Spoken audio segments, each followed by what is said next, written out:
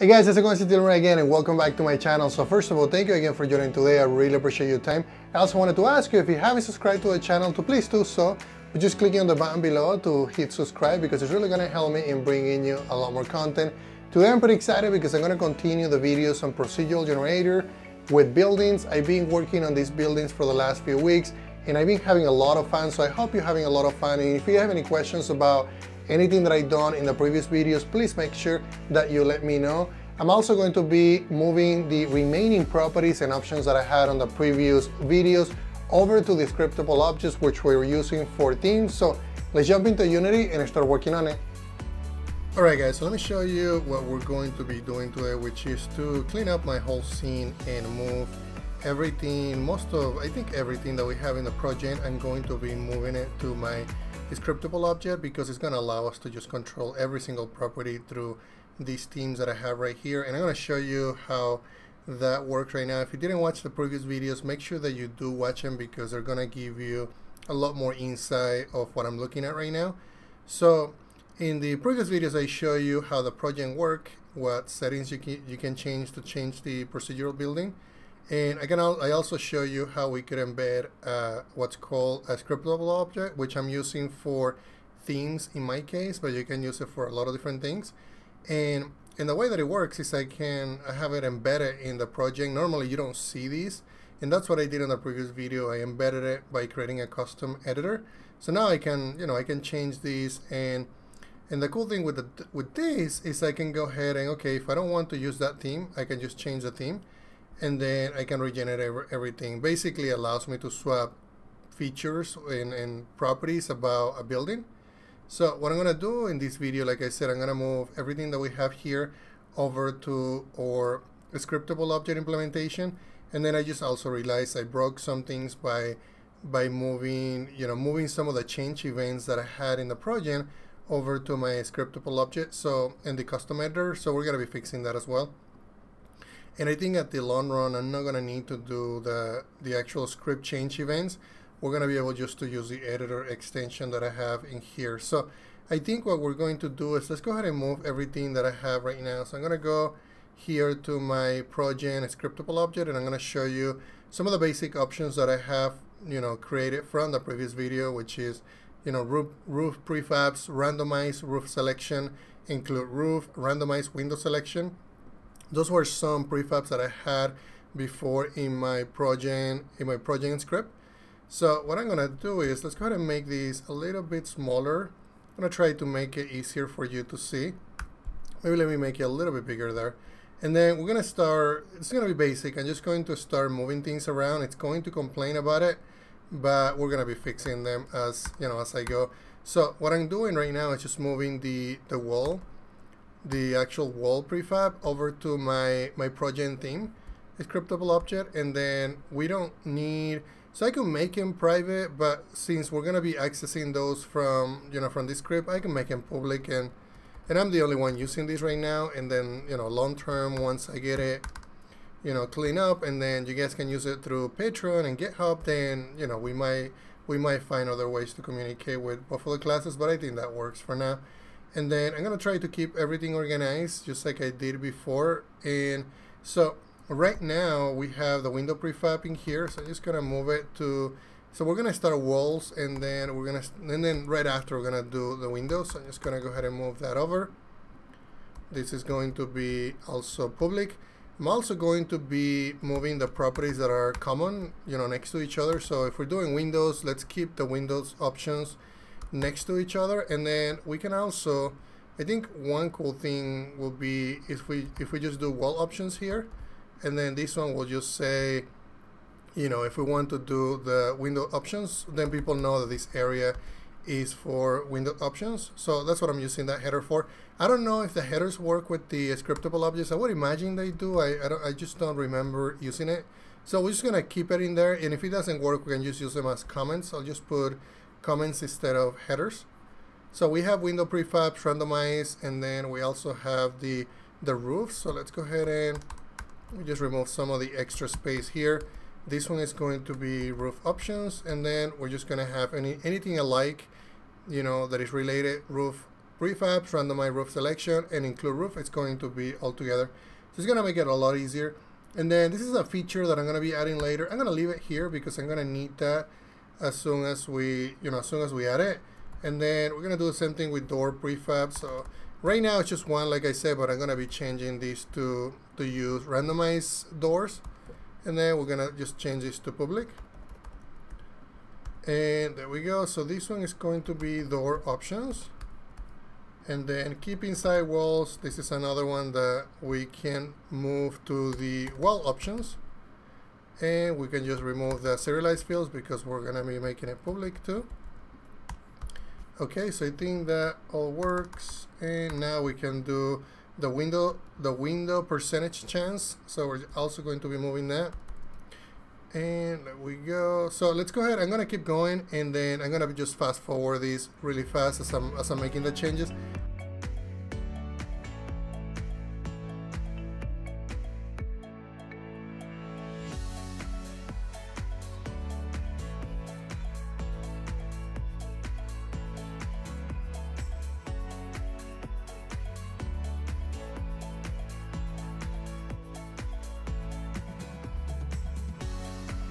Alright, so it looks like I finished that part, guys. So let's go ahead, and now we need to reference the proper, the proper properties from the right place. So for instance, this is now complaining. We just have a lot of things that are red.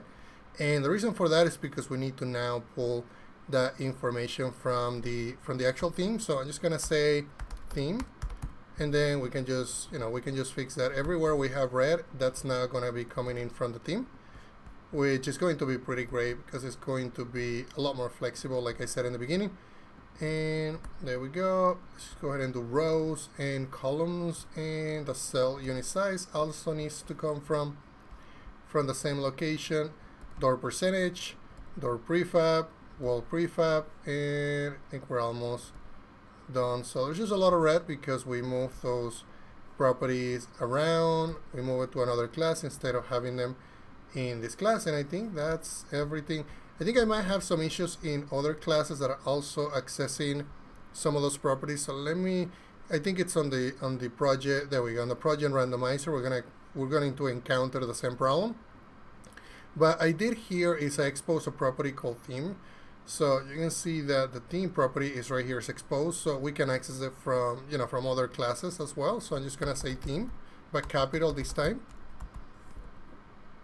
And then we can just paste it here, and then I think that should cover all the different settings. Just clean this up here. Now we can just close the ProGen.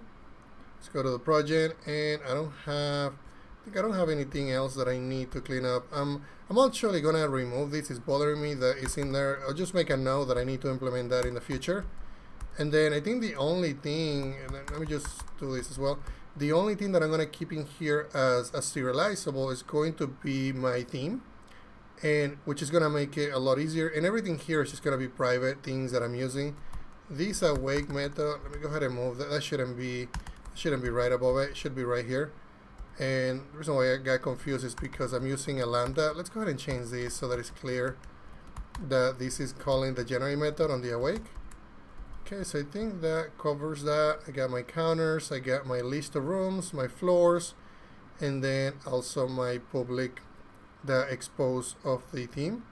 And I think I have everything. I like writing clean code, so these going back and forth and looking at it, I think it makes it easier to clean up and then organize. So I think I have everything that I need. Okay, so let's go ahead and see if this is going to work. And I shouldn't say it's going to work. I think it's going to work. I'm being optimistic. Nothing works the first time, and developers always say that they do, but they actually don't. So you can see now that everything is coming from the dark theme and all the different options. We have our headers, which is something that I didn't think it was going to work, and actually works with scriptable objects as well. So you can see wall options, we can see window options, roof options, and also the door options. We lost all the different connections because they lived in a different implementation, in a different script. And I'm also going to be losing everything on the other files, so but that's okay.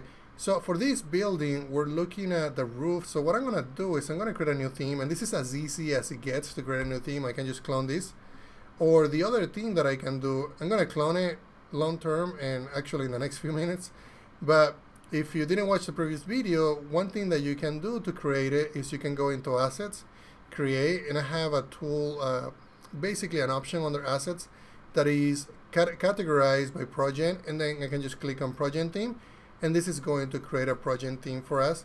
So for now, I'm just going to clone the other one because that one has some of the options that I need. So I'm just going to clone this one.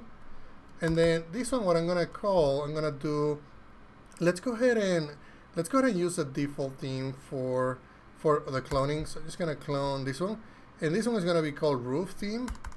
And the reason why I'm calling it roof theme is because this one I want to focus on changing the roof. So I'm just going to go and select names that are related to the Unity scene name. So let's go ahead and do that, and then now go here and then select the room theme. And I think that should give us the option to actually change it. So the wall prefab, let's go ahead and go into prefab and then focus in those options. So for the walls, I'm going to just select the wall symbol. It's going to be the wall that we use for this, and then yeah, we're going to get some errors because I haven't done all the references. Then for the actual doors, we also need to select the door. We're going to use the door symbol, and then you can see that things are starting to kind of work. We're getting some errors because we don't have windows yet. And then for the windows, I have a lot of different options for windows. So I'm just going to do 5 here. We're going to start with the window symbol. I can also do, let's see, the window with balcony. Can also do a window with balcony open. So one of them is with the balcony closed, one of them is with the balcony open. And then we can also do a window with, let's see, I think that should give us, we can also do a window with a roof. I don't remember what that one is. Let's go ahead and change this to 4. And then on the number of floors, I think that covers up everything that we need. There we go. So now our building is starting to kind of take shape. The other thing that I think I want to do is I want to have roof by default. So let's go ahead and go back into VS Code, and I'm going to go into my ProGen Scriptable object, and then where it says include roof, instead of start with false, I'm going to change that to true. I want to be that the default because we really want buildings to have roofs. Without roof, it's just weird. So I just added that options because I just wanted to add something else to the implementation. Also, I could see what was inside. So I think if we do include roof, there we go, that it's going to look a lot better. The other thing that I'm looking at right now, let's see, roof with and then door simple. And for some reason, I'm getting some, let me make sure that I look at my lighting. I'm getting some transparent things on the roof, and I wasn't expecting that. So let me see why that is. That might be one of the roofs that I was testing with. Window, oh, okay, I think it was this one. Because now let me go ahead and go into, yeah, it might be one of the materials. I'm gonna remove this and not go into ISO. Let's go ahead and get close here and then see if I can. Okay, so I'm missing a roof. Let's go ahead and see if maybe I'm missing another option in the generator. And I'm gonna let's go ahead and keep inside walls for now. And then if I remove inside walls, so I think I might have an issue with the inside wall implementation, because as soon as I remove it, it is also removing some other things. So let's go ahead and change that to keep inside walls. Let's go ahead and change it and set it to true for now, and then I'll look and see what problem we have with that. And I'm gonna go back into my ProGen generator, and then I'll just check that option, and then we should have, a building that looks more, more to what we had before. And then what I'll do is, I think I need to increment the number of rows, because I had a lot more before, and then also the number of columns. We can also change whether to randomize the actual window selection. And then we're getting an error because I haven't selected this one right here. So what I'm gonna do is, let's see, window with roof, and I don't know, oh, I see. So I think the window with roof is basically this one, like this one right here, where we have a little bit of a roof. And we also have a window with balcony. So I don't know that I like how that looks. Let's see if we select the window with the glass. I think that looks cool, except that's not the look that I want for this building. So let's see if we have window. Let's go ahead and remove it. Let's just keep it. Let's go ahead and keep it at 3. I think that works. And then we can increment the percent chance on the windows. Just have more windows. And then I'm just gonna clear here the console because hopefully we don't have any more errors. So now if I change the rows, they change, so we're good. Everything is working, and then we basically just move everything over. If I select generate, it also works. So we have those settings, working. So I think this view, this scene, it's good to go. Let's go ahead and move into the other scenes. And so right now I'm looking at the scene that is called roof. So let's go ahead and move to the other ones. I'm going to look at the dark day. This one is going to be a little harder to do because of the look and feel of the buildings. And in fact, if I start changing them, it's going to change everything. So let's go ahead and change another one, and then I think I'm going to call that good. And let's go ahead and do this one. This is going to be one that is going to be easy because I don't have a lot of variety on these buildings. So we can do, let's go ahead and go into themes. And then let's see, we have a default theme and we have a dark theme. So I use the roof thing on the other one. Let's go ahead and remove the dark theme. And I'm gonna use just the default theme on this one and see if we can get something close to that. So I'm going to go ahead and select my theme. So I'm gonna use the default theme. And then we're gonna just click on regenerate. And you can see that as soon as I do that, it's regenerating everything, but I don't have the walls selected. So let's go ahead and select a couple of walls. So I'm gonna go into my prefabs and select the wall simple. So let's go back here and make sure that I select the proper one. Wall simple is going to be here, and we're going to be keeping the inside walls. We're also going to need windows, so let's go ahead and select 2 different windows, and then we should probably be able to fix that one. So I'm going to do window simple, and let's go ahead and just do window simple, to be honest. And I think that will be a good start. And then on this one, we're also going to be including the roof. And I think I had a two floor building, and I think we can just, I'm gonna keep the rows around, let's see, let's go ahead and do 4. And I think I have an issue because, let's see if I'm missing anything as well. Oh, okay, so I'm still missing the door, so we need to do that. That's what I'm getting in there. So he's gonna do a door simple, and then there we go. Now magically things are working. So it's not gonna match exactly what I had before, but it's going to be close. And I think I like that even better because I don't have a lot of windows, and we can probably just go ahead and decrease the door percent chance. That way we don't have that many doors. And I think this is a great look. I don't think I need to do anything crazier on this scene. I can select the same one that I just did. So I'm just gonna do the same one for this one.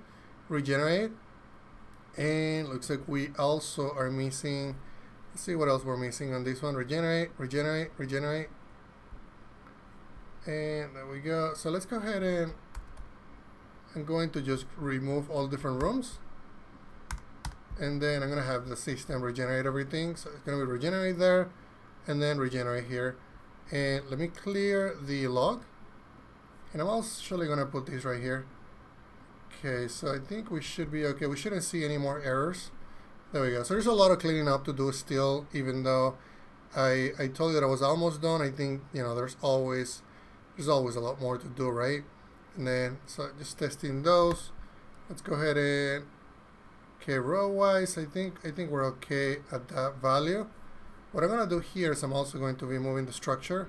Let's go ahead and move it on Z. I think right about there. I want to see the other building now. So I think something like that works. I like the windows, and if we get close, let's go ahead and go to ISO, because I think ISO just gives it this really cool look. And yeah, I love it. I really love how it looks. We also have our procedural sky, so I should be able to see the building from all directions and also see the sun. So yeah, so that's awesome. So let's go ahead and do one more. and then I think I'll be good. So we did the 2 buildings. We also did the roof. Let's go ahead and do the other 2 building one, and then look and see here what we have. So this one is cool because we have the randomizer attached to it. So in this one, I'm going to be selecting, actually let's clone one because this one has balconies and that's the name of the Unity scene. So what I need to do here is I'm going to go into themes. I'm going to clone the default theme, and this one is going to be, we can just say balcony theme. It's just going to be a theme that just has a lot of balconies on the options for the windows. So that's great, and then we can just go ahead and select the balcony theme here, and also select it on this other one. We can just click on generate, and we can click on generate, and now we're gonna see, we're gonna see 2 buildings side by side because I haven't really changed the properties just yet. And excellent. And the cool thing with this is going to stick with the balcony options, so we can always, we also need to, let's go ahead and do that one. I'm going to move aside a little bit more, and then we can change, I'm going to try to change more of the options so that we can see more variety, and we can probably just do an 8 by or 7 by 9 works on that one. Then this one I'm going to do, let's go ahead and make it skinnier building, so we can just do something like that and then just have more columns. Okay, so I like that. Let's go ahead and change the floor size on one of them. So this one could be taller.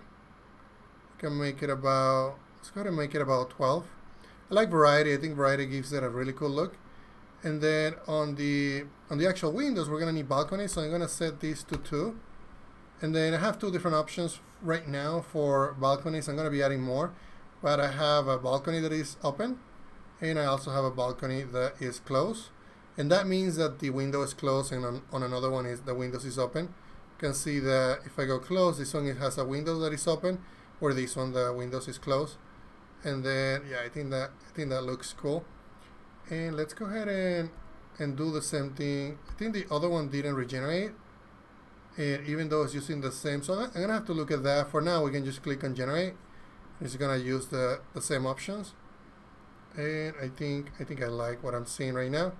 Then I'm going to change the camera angle, and let's go ahead and look at it from, I think if we look at it from this perspective, it will look cool.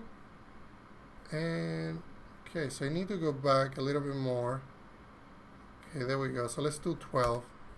I think 12 is fine. And there we go. So I think it's good. They're going to have the same settings because they have the same theme. Unless I change this one, but then it's going to be applied. So I think that's okay. So that's that scene, and then so I have these 3 scenes mostly done. So I have the 2 building, which is the one that we're looking right now. 2 building with balconies, 2 buildings, and let me see how. Let me correct the camera here as well. Let's do. Okay, how about there and go back. Okay, so I think I like that. Pretty picky when it comes to aesthetics, so I want things to look really nice. This is one that was one of the first buildings that I built, so it doesn't really look that good, but I think for now we can just leave it random floors, many buildings, isometric. Let's see how that one looks like. This one is one that has a lot of different buildings, and for the most part it uses the same, the same default theme that I had on the other one, so I can change that one later. And then lastly, it's going to be the dark day theme. This one is going to be using the windows that we, that actually have a glass, and that's what you can see it coming through. So I think I'm gonna call it good. And if we go back to the 2 building scene and look at the ProGen, so overall this was really successful because I was able to move all the different properties from my ProGen script to the Scriptable object, and now we can source control that. We can see any changes, and we could see it before, but it's now more convenient to do it this way. So I think I'm gonna call it good. If you guys have any questions about what I just did, please let me know. Alright guys, thank you much for watching this video. If you guys have any questions about anything that I just mentioned, please let me know in the comments. Also be sure to check out gamedev.net because they have great resources for game developers, and also find me in patreon.com where I'm basically posting what I'm doing behind the scenes, and also early access source code. Thank you very much guys.